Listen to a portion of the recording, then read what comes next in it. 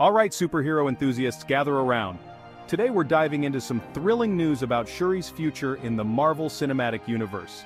Letitia Wright, who took over the Black Panther mantle from the legendary Chadwick Boseman, has just given us some tantalizing hints.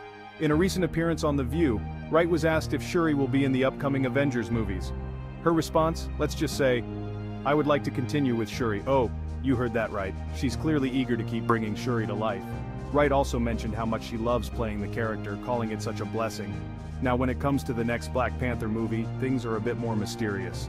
Marvel hasn't officially announced Black Panther 3 yet, but back in January 2023, Wright told Variety that she thought it was already in the works. She talked about the fantastic 2 years of bringing Black Panther Wakanda forever to life and how the team needs a bit of a break to regroup.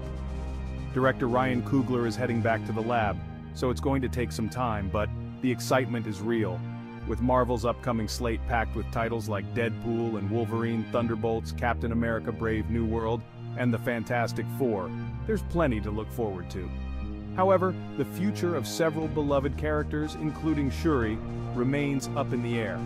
Will we see her in Avengers: The Kang Dynasty or Avengers: Secret Wars? Only time will tell.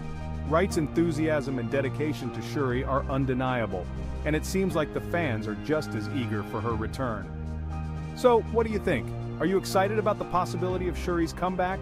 Drop your thoughts in the comments below, and don't forget to like and subscribe for more Marvel updates. Stay tuned, superhero fans. Wakanda forever. It'd be with Chris Messina, my buddy. It would be about Vanderpump Rules, and I would teach him all about it since he knows nothing.